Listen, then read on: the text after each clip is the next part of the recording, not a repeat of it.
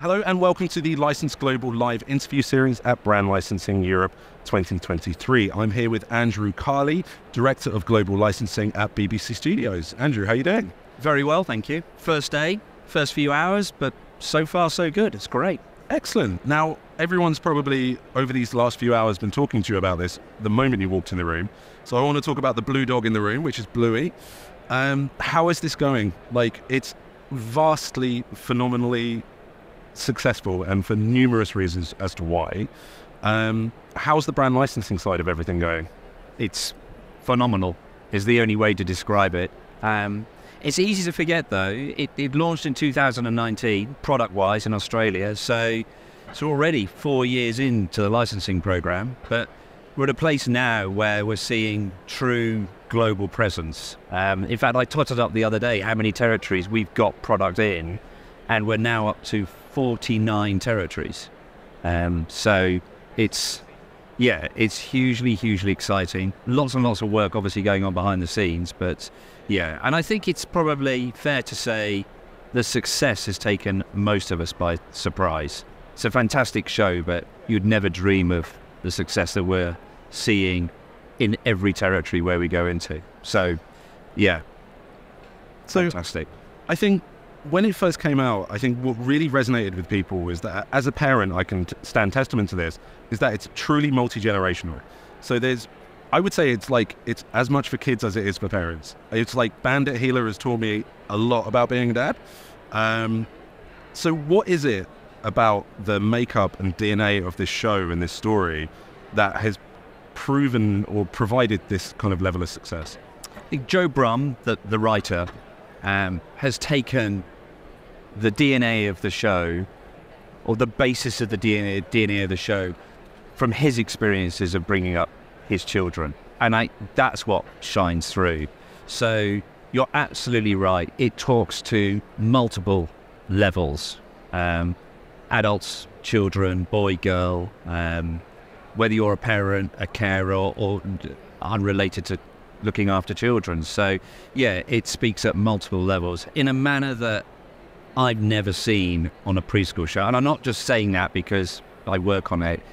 I've never seen it in this manner ever. And I would have never dreamt it could have achieved what it's achieved when I first started working on it. We knew we could see the storytelling could resonate with adults. There's a humor there that resonates with adults, but it's one thing seeing it, it's another thing seeing it actually borne out in reality, not just in his home market of Australia or even the US, in every single territory.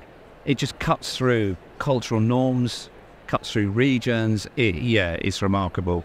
Yeah, it really is. It resonates universally from what I can tell. Yeah. But it's not just about Bluey. I mean, BBC Studios has a huge portfolio of intellectual properties. So what are some of the key showcases that you have here at the show? What are some of the key pillars for 2024 for you? So you're quite right, a huge portfolio. What we recognise is some of that portfolio will resonate in the world of licensing and consumer products, and some won't. So I think that's the first thing that we need to work on. But with that, Hey Duggee, it's been around for 10 years now. Evergreen property, still as popular as it ever was. Still new content being generated. Great, I've almost called it a British icon, but it again, that's another show that resonates with adults in a slightly different way. It's almost anarchic in a way, and I think parents love it for that. It works at a level that perhaps a lot of other preschool shows don't. So yeah, Hey Duggee, we love it. Doctor Who, huge amount of excitement around Doctor Who with Disney, who are on board now. Sitting behind the development of the show with the launch next year of the new series, the specials this year, and then on into to 2025. So all sorts of plans sitting behind that. First time we've ever had on Doctor Who a global broadcaster, a single global broadcaster in the form of Disney or Disney Plus. So yeah, lots and lots of plans going on in the background there. And then outside of that, lots of new shows in the pipeline. Super Tato launched on TV relatively recently on CBeebies as well as in China.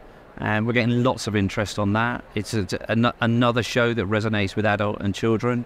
And then there's the shows like Earth and Top Gear, and it's all of which have their place in the market to a greater or lesser degree. So incredibly diverse portfolio that doesn't come without its challenges in terms of how do you allocate the time, but what a lovely position to be in. Absolutely. Well, I mean, that leads me quite nicely into the next question, which is because of the versatility of this portfolio, you've got everything from Hey Duggee to Doctor Who and BBC Earth. So how do you adapt the brand licensing or brand extension strategies in order to maintain that impact, in order to maintain that authenticity, in order to create engagement? It comes back to understanding what the business wants to achieve out of each of those shows. Are we comfortable with the licensing program, the CP program? What do we want to achieve out of that licensing program? What are the ambitions? And then based on that, we'll cut our cloth accordingly. But ultimately, it comes down to the content of the show, expectations and ambitions. And at times, there's other stakeholders at play as well. So you have to bear that in mind. But we can adapt accordingly, and we do adapt accordingly. And what Bluey's given us is the opportunity to truly build out a global footprint.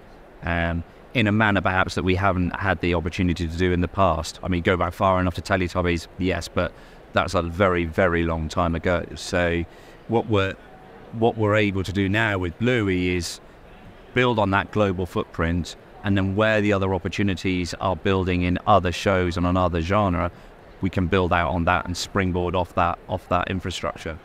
Unfortunately, that's all we've got time for. Thank you so much for joining us, and thank you so much for watching our interview with Andrew Carley. Stick with us. We're going to be delivering news and insights across brand licensing in Europe.